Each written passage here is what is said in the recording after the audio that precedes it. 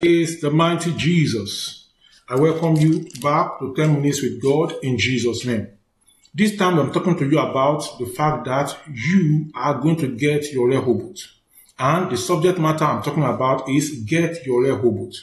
Get your Rehoboth. And I'm taking our text today from Genesis chapter 26, 18 to 22. Let us pray. Almighty Father, thank you, Father, for this time. As we seek your face and seek your face in these 10 minutes, I pray you will make us to identify and to get our Rehoboth in Jesus' name. Thank you, Father, for the answer prayer. In Jesus' name, I pray. I welcome you back again to 10 Minutes with God in Jesus' name.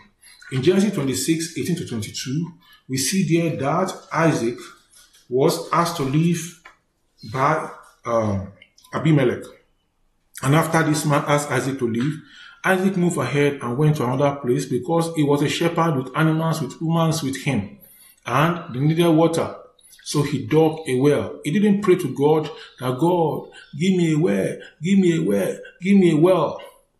He knew he was a child of promise. He was a child of covenant. He carried something inside him. So if you carry something inside you, my brother, my friend, it's good to pray at all times and to remain dependent on God. But it doesn't mean that every kind of problem you have, you just go to God. We have that song. What a privilege to carry everything to God in prayer. That's a nice song. That is a nice song. But look at what Isaac did here. He faced the problem of water. When you face the problem of water, what do? You dig a well. You dig a well. Don't go and pray to God to give you water. Dig a well. What you should pray for is that God let us find water there. Isaac was a man of covenant. He dig the first well. He got water. They came to him. They said, those people say, it's our well. He left it for them.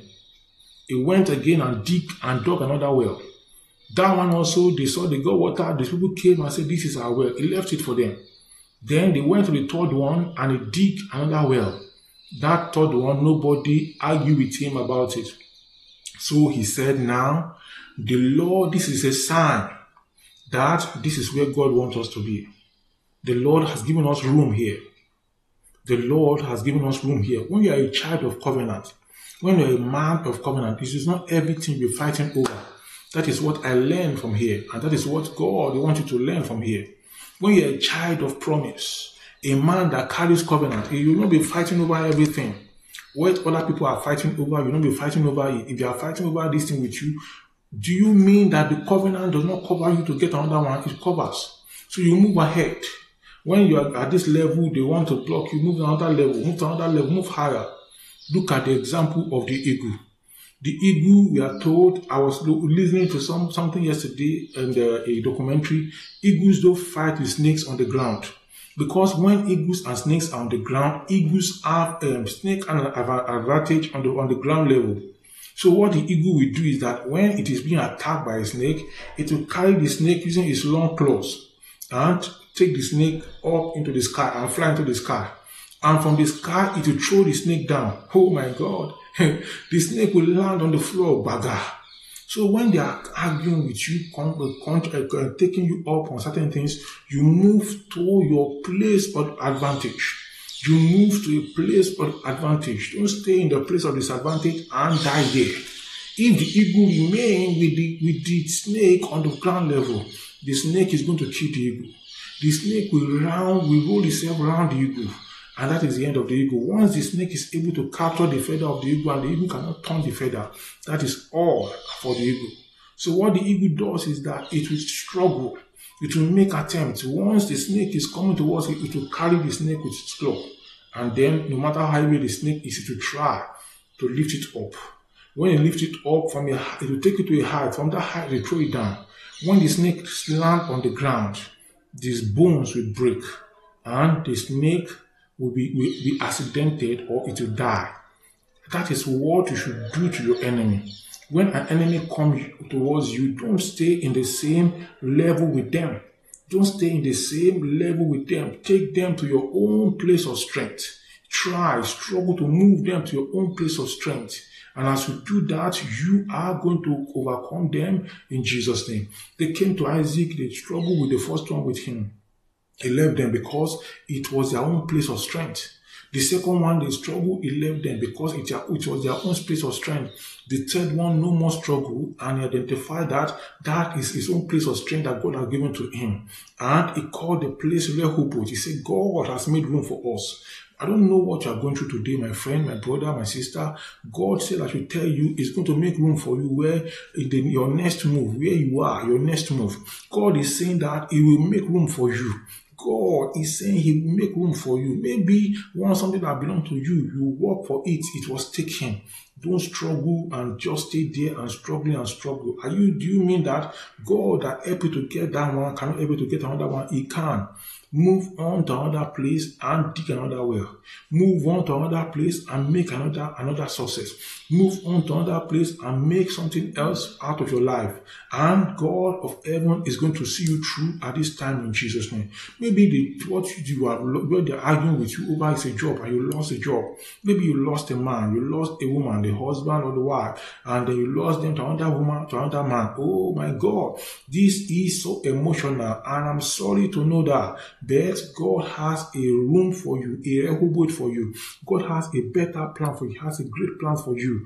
All you need to do is to move to the next place and dig another well. Move to the next place, start another relationship, start another business, start another family, start another school, start another course, start another program, learn another skill. All you need to do is to move from what maybe you have been using a particular drug and it's as if there's no solution. All you need to do is to move from that place and start taking another kind of drug. And God is going to bring healing to you in Jesus' name. Maybe you have a child and the child is disgracing you and is giving you problem. I'm telling you, God will give you your own Rehoboth. Just move that child from where you are to another place and that child will change for good in the name of Jesus. You see here, Isaac did not waste his life. Some people waste their life at a particular point, arguing, fighting over things. Whereas there's a lot of space and a lot of field everywhere. If this place is not working, move to another place will work. And every place will work for you in Jesus' name. God will give you wisdom to identify your Rehoboth and to know your Rehoboth from today in Jesus' name. For Isaac, it was that there is no strife. For you, God may have another way of revealing your Rehoboth to you, and He will do it for you in Jesus' name. Before we pray, we see something here. Isaac did not go to God and begin to disturb God. God, the blessing that was upon Isaac. Isaac knew God. Isaac was a covenant child of God. The covenant. He was bound to God. And the blessing of God was upon him. When they fought over the first one, Isaac did not go to God and be fighting and say, God, kill them. God, let them die so that my land will come back to me. No, he left them. He said, I'm a child of covenant. I can do better. And he went and he did better. You will do better in Jesus' name. You will do greater in Jesus' name. You will do bigger things than what you are doing now in Jesus' name. Let's close our eyes to God in prayer and go to God in prayer and say, Lord, help me.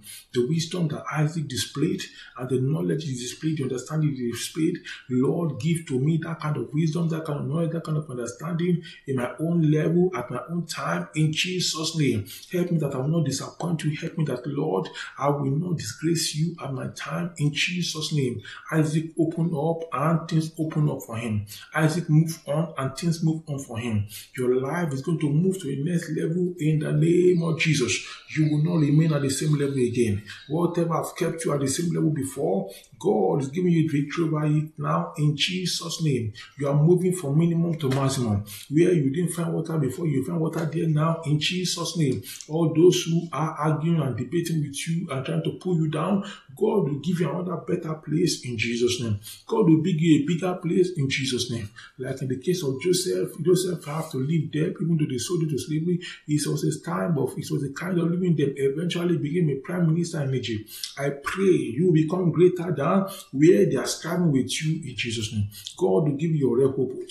The Almighty God will help you to identify the Rehoboth, and you will enjoy your Rehoboth in the name of Jesus. Lord, we thank you. Lord, we bless your name. Help us to get our Rehoboth in Jesus' name. Help me to get my Rehoboth today in Jesus' name. Thank you, Lord, for the answer prayer. In Jesus' mighty name we pray. I praise God for you. And I believe, God, that you are getting your Rehoboth this time and this period in Jesus' name. Isaac moved on, he made an effort, he made a move. Make that move today, and your Rehoboth will come into your very hand like this, and you will see it in Jesus' name. God bless you. Share the link of this video. Comment in the comment section below, and if you have questions, ask your question in the comment section below, and then please subscribe to this channel if you have not done that, and I'm going to talk to you in the next video, and we are going to see them. Until then, remain blessed and enjoy your Rehoboth in Jesus' name. Amen.